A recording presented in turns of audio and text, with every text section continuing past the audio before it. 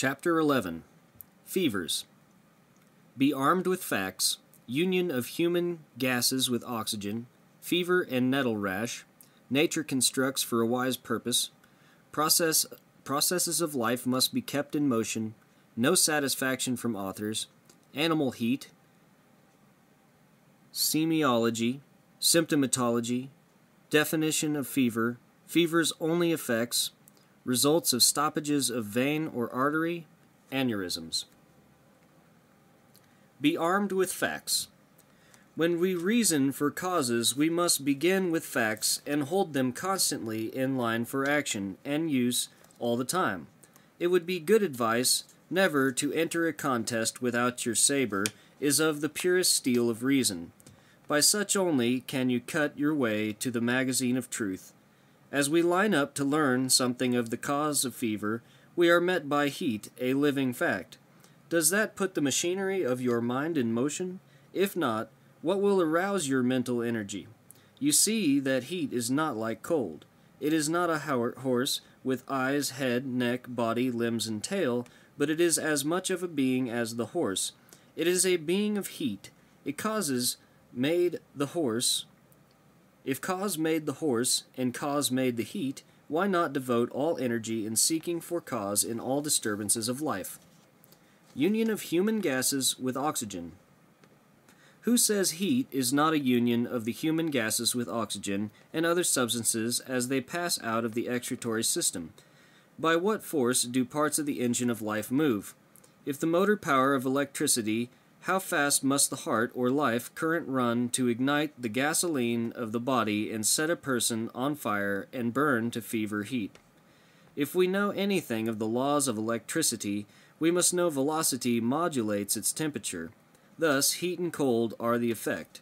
If we understand anatomy as we should, we know man is the greatest engine ever produced, complete in form, an electromagnet, a motor, and would be incomplete if it could not burn its own gases. When man is said to have fever, he is only on fire to burn out the deadly gases, which a diverted, dirty, abnormal laboratory has allowed to accumulate by friction of the journals of his body or in the supply of vital fluids. We are incomplete. When normal in all parts, a true compass points to the normal only. When reasoning on the fever subject, would it not be strictly in line to suppose that the lowest perceptible grade of fever requires a less additional physical energy to remove some foreign body from the person that at first would naturally show a very light effect upon the human system, which would be the effect of itchy sensation? Fever and nettle rash. Let us stop and reason. Might this effect, itching, not come from obstructed gases that flow through and from the skin? If gas should be detained in the system by the excretory ducts, the substance closing the porous system would cause irritation of nerves and increase the heart's action to such degree that the temperature is raised to fever heat, by the velocity with which electricity is brought into action. Electricity being the force that is naturally required to contract muscles and force gases from the body. Let us advance higher in the scale of foreign bodies until we arrive to the condition of steam, which is more dense than gas. Would it not take more force to discharge it? By the same rule of reasoning, we find water to be much thicker as an element than either gas or steam. Then we have lymph as another element, albumin, fibrin, with all elements found in arterial and venous blood, all of which forces required to circulate, pass through, and out of the system must be increased to suit. Therefore, we are brought to this conclusion that the different gases of temperature do not mark the density of the fluids with which the motor engine has to contend. If gas produces an itching sensation, would it not be reasonable to suppose that the consistence of lymph would cause elevations on the skin such as nettle rash? If this method of reasoning sustains us thus far, why not argue that albumin obstructed while in the system of the fascia would require a much greater force to put it through the skin? The excretions of the body would cause a much greater heat to even throw the albumin as far as the cuticle. If a greater with a greater philosophy, why not grant this as causes of the disturbance of motor energy equal to measles? Let us add this albumin a quantity of fibrin, have we not cause to expect the energy hereby required to be equal to that nerve and blood energy found in smallpox? If this be true, have we not found a foundation in truth on which to base our conclusions? That the difference in forces manifested is the resistance offered by the difference in the consistence of devitalized fluids which the nerves and fibers of the fascia labor to excrete. Nature constructs to suit a wise purpose. By close observation, the philosopher who is hunting to acquaint himself with the laws of cause and effect finds upon his voyages as an explorer that nature as cause does construct for wise purposes, and shows as much wisdom in the construction and preparation of all bodies, beings, and worlds as the workings of those beings show when in action. As life, the highest known principle sent forth by nature is vivify, construct and govern all beings, it is expected to be the indweller and operator, and one of the greatest perceivable and universal laws of nature, and when it becomes necessary to break the friendly relation between life and matter, nature closes up the channels of supply. It may begin its work near the heart, at the origin of the greatest blood vessels, or do its work at any point. It may begin its closing process at the extremities of the veins or anywhere where exhausted vital fluids may enter for return to the heart for renewal by union with new material. As nature is never satisfied with incompleteness in anything, all interferences from whatsoever cause are sufficient for nature to call a halt and begin the work of excavation by bringing the necessary fluids, already prepared in the chemical laboratory, to dissolve and wash away all obstructing deposits previous to beginning the work of reconstruction, which is to repair all injured parts of the machinery, if disabled by atmospheric cause, poisons or otherwise. When nature renovates, it is never satisfied to leave any obstruction in any part of the body. All the powers of its battery force are brought in, lined to do duty, and never stop short of completeness which ends in perfection. All seasons of the year come and go, and we see year in and out the perpetual processes of construction of one class of bodies and the passing away of others. Vegetation builds forests, and cold builds mountains of ice to be dissolved and sent into the ocean to purify the water and keep the brines from drying to powder as salt. Processes of life must be kept in motion. All the processes of earth life must be kept in perpetual motion to cultivate and be kept in healthy condition, or the world would wither and die, and go to the tombs of space to join the funeral procession of other dead worlds. Thus you see all nature comes and goes by the fiat of wisely adjusted laws. No satisfaction from authors. Read all the authors from Asclepius to this date, and all combined leave the inquirers without a single fact as to the cause or causes of fever. One says fever may come from too much carbon. Others say chemical defects may be the cause. I would like to agree with some of the good men of our date, or the ancient theorists if I could, but they, both dead and alive, are a blank except the tons of paper they have covered all over with conjectures and closed out by the words perhaps, so's, and howevers, spoken in all tongues and languages on earth. All have explored for centuries for the causes of fever, and on return from their multiple voyages say, we hope some day to find the cause. We have killed many dogs experimenting, but have failed to find the cause of fever. Animal heat. To think of fever, we think of animal heat. By habit, we want to know how great the heat is. We measure by a yardstick till we find we have 100 degrees, 102 degrees, 104 degrees to 106 degrees.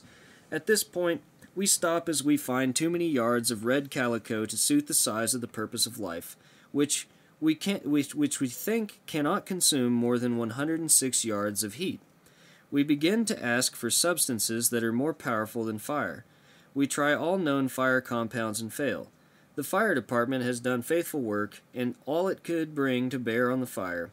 It had put on hose and steam, knocked shingles off and windows out, but not until the fire had ruined the house with all its inside and outside usefulness and beauties. Another house gets on fire and burns just as the first did. All are content to see the ruins and say it is the will of the Lord, never thinking for a moment that it is with was with the aid of the heart and the brain burned up the body. Of what use is a knowledge of anatomy to man if he overlooks cause and effect in the results obtained by the machinery that anatomy should teach? He finds each part connected to all others with the wisdom that has given a set of plans and specifications that are without a flaw or omission. The body generates its own heat and modulates to suit climate and season. It can generate through its electromotor system far beyond the kindly abnormal to the highest known fever heat, and is capable of modulations far above or below normal. A knowledge of osteopathy will prepare you to bring the system under the rulings of the physical laws of life. Fever is electric heat only. Semiology, the science of the signs or symptoms of disease. Symptomatology, the doctrine of symptoms, that part of the science of medicine which treats of the symptoms of disease. Semiology. These definitions are from Webster's International Dictionary, considered by all English-speaking peoples as a standard authority. Both words are chosen names to represent that system of guesswork, which is now and has been used as a method of ascertaining what disease is or might be. It is supposed to be the best method known to date to classify or name diseases, after which guessing begins in earnest. What kinds of poisons, how much and how often to use them, and guess how much good or how much harm is being done to the sick person.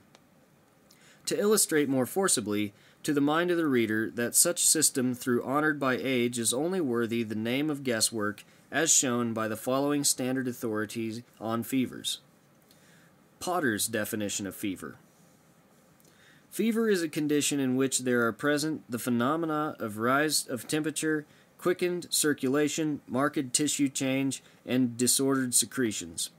The primary cause of fever phenomena is still a mooted, discussed in debate question, and is either a disorder of the sympathetic nervous system, giving rise to disturbance of the vasomotor filaments, or a derangement of the nerve centers located adjacent to the corpus striatum, which have been found by experiment to govern the process of heat production, distribution, and dissipation. Rise of temperature is the preeminent feature of all fevers and can only be positively determined by the use of a clinical thermometer. The range feverishness is used when the temperature ranges from 99 degrees to 100 degrees, far, slight fever if 100 degrees or 101 degrees, moderate 102 degrees or 103 degrees, high if 104 degrees or 105 degrees, and intense if it exceed the latter. The term hyperpyrexia is used when the temperature shows a tendency to remain at 106 degrees Fahrenheit and above. Quickened circulation is the rule in fevers, the frequency usually maintaining a fair ratio with the increase of the temperature. A rise of 1 degree Fahrenheit is usually attended with an increase of 8 to 10 beats of the pulse per minute. The following table gives a fair comparison between temperature and pulse. A temperature of 99 degrees corresponds with a pulse of 60. 99 degrees, 70. 100 degrees, 80. 101 degrees, 90. 102 degrees, 100. 103 degrees, 110. 104 degrees, 120. 105 degrees, 130. 106 degrees, 140. The tissue waste is marked in proportion to the severity and duration of the febrile phenomena, being slight or nil in febricula and excessive in typhoid fever. The disordered secretions are manifested by the deficiency in the salivary, gastric, intestinal, and nephritic secretions, the tongue being furred, the mouth clammy, and there occurring anorexia, thirst, constipation, and scanty, high-colored acid urine. Fevers only effects. Fevers are effects only. The cause must be far from mental conclusions. If we have a house with one bell and 10 wires each fastened to a door running to the center, all having a wire connection and so arranged that to pull any one wire will set the bell in motion, and without an indicator you cannot tell which wire is disturbed, producing the effect, or ringing of the bell at the center. An electrician would know at once the cause, but to discriminate and locate the wire disturbed is the study. Before a bell can be heard from any door, the general battery must be charged. Thus, you see, but one source of supply. To better illustrate, we will take a house with 8 rooms, and all supplied by one battery. One is a reception room, one a parlor, one a sitting room, one bedroom, one cloakroom, one dining room, one a kitchen, and one a basement room, all having wires and bells running to one bell in the clerk's office, which has an indicator for each room by numbers on its face. If the machinery is in good order, he can call and answer correctly all the time and never make a mistake. But should he ring to call the cook, and her bell keep on ringing, and she and clerk could not stop it, and they summon an electrician, what would you think if he began at the parlor bell to adjust the trouble of the kitchen bell? Surely you would not have him treat the parlor bell first, because you know the cook could only answer by the effect or rattling of the office bell. Here is cause, sound at office, effect. Now, to apply this illustration, we will say a system of bells and connecting wires run to all parts or rooms of the body, from the battery of power or the brain, conveyed by the strings of wires or nerves that are put up and run to all active or vital parts of the body. Thus arranged, we see how blood is driven to any part of the system, by the power that is sent over the nerves from the brain to the spinal cord, and from there to all nerves of each and all divisions of the body. Then your blood that has done its work in constructing parts or all of the system, entering veins to be returned to the heart for renewal. Each vein, great and small, has nerves with them as servants of power to force blood back to the heart through the different sets of tubes known as veins, and made to suit the duties they have to perform in the process of life. As it travels to the heart with blood too thick to suit the lungs, the great system of lymphatics pour in water to suit demands preparatory to entering the lungs to be purified and renewed. Thus you see, nature has amply prepared all the machinery and power to prepare material and construct all parts, and when in normal condition, the mind and wisdom of God is satisfied, and the machine will go on and build and run according to the plan and specification. If this be true, as nature proves at every point and principle, what can man do farther than plumb, line up, and trust to nature to get results desired, life and health? Can we add or suggest any improvement? If not, what is left for us to do is to keep bells, batteries, and wires in normal place and trust to normal law as given by nature. Result of stoppage of vein or artery. But few questions remain to be asked by the philosophical navigator when he sets sail to go the cause of flux. Would he go to blood supply? Certainly there must be supply previous to deposit. Reason could cause us to combine the fact that blood must be in perpetual motion from and to the heart during life, and that law is the fiat of all nature which is indispensable and absolute. Blood must not stop its motion, nor be allowed to unduly deposit, as the heart's action is the perpetual in motion. The work is complete of the heart if it delivers blood into the exploring arteries. Each division must to do its part fully as a normal heart does, or can in the greatest measure of health, and a normally formed heart is just as much interested in the blood that is running constantly for repairs and additions as the whole system is on the arteries for supply. Thus you must have perfection in shape first, and from it to all parts as far as an artery reaches. All hindrances must be kept away from the arteries, great and small. Health permits of no stopping of blood in either the vein or artery. If an artery cannot unload its contents, a strain follows, and an artery must have room to deposit its supplies. It proceeds to build other vessels adjacent to the points of obstruction. Aneurysms. Some are builded to enormous sizes. We call them aneurysms or accommodation chambers, builded by nature's constructing ability of the arteries as deposits for blood. The artery should pass farther on. Thus, you by reason must know an obstruction has limited the flow of blood, and the tumor is only an effect, and obstruction is the cause of all abnormal deposits, either from vein or artery. Unobstructed blood cannot form a tumor, nor allow inharmony to dwell in any part of the system. Flux is in effect, blood supply and circulation both at variation from normal. An artery finds veins of bowels irritated and contracted to such degree that arterial blood cannot enter veins with cargo of blood at all, and deposits its blood at terminal points in mucous membranes of the bowels, and when membranes fail to hold all blood so delivered, Then the first blood, which dies of asphyxia, finds an outlet into the bowels to be carried off and out by peristaltic actions. Thus, you have a continuous deposit and discharge for